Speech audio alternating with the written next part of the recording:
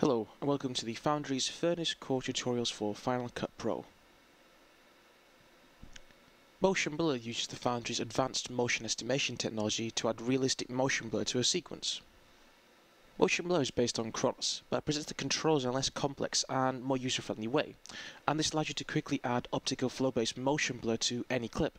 However, if you need precise control of the motion vectors used for adding the actual blur, or a large temporal range, i.e. a very high shutter time, you should use Chronos. Before you start the tutorial, you should download the relevant scripts and image sequences from the Foundry website. Once you have done this, we can begin.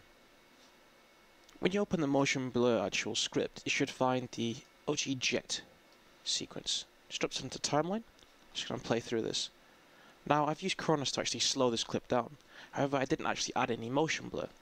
And as this is a CG sequence, it's quite crisp. So what we need to do is make it a bit more realistic. We're going to add a bit of motion blur to this to give the effect of speed. So let's go back to the beginning. And we need to actually find our actual FurnaceCore plugins in the FurnaceCore file under Effects. And what we need to do is click on the motion blur. Just drag and drop this onto the actual script in the timeline. If we double click on the timeline itself, we should be able to get access to our filters tab, which is where all the controls are for actual motion blur. Now already, just by adding motion blur effect and dragging and dropping it, we've actually applied our actual motion blur to the sequence. So let's just get a render of this just to see the effect of the default settings. So when you play through the sequence, you can see we've added a lot of motion blur to the shot. However, it's a little bit too much, and everything appears really blurry. Now we need to fix this. So let's go back to Final Cut. Now, if we just move to the timeline, to the middle of the sequence, where we can see the motion blur is taking the most effect. And what we need to do is go back to the actual Filters tab and the three main parameters of the actual motion blur node. First we have the shutter time. Now this acts just like a real-world physical camera shutter, which gives natural motion blur. Now the shutter speed can have a dramatic impact on the appearance of moving objects. Very short shutter speeds are used to freeze fast-moving objects, for example at sporting events such as Formula 1. Now, very long shutter speeds are used to intentionally blur a moving object. This parameter is the equivalent shutter time of the retimed image. Now, a shutter time of 1 is the equivalent to a shutter angle of 360 degrees, and a shutter time of 0.5 is the equivalent to 180 degrees. So if we just move this to 0, you see we have no motion blur on there.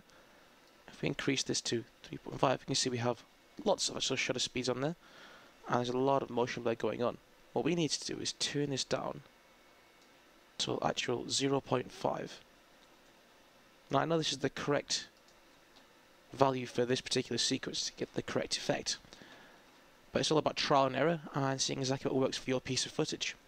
We also have the shutter samples. Now this sets the number of in-between images used to create the motion blur during the shutter time. Now we can increase this to achieve a much more smoother motion blur and respectively decrease it to remove a much more jagged output.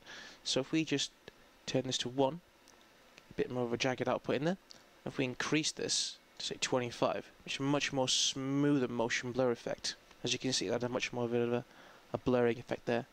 But for this particular shot, what we need to do is tune this down to 4. We also have the vector detail parameter. Now, we adjust this to vary the density of the vector field. The larger the vector detail is, the greater the processing time, but the more detailed your actual vectors and renders should be. For this particular sequence, we don't need to increase this, we're going to leave it at 0.2.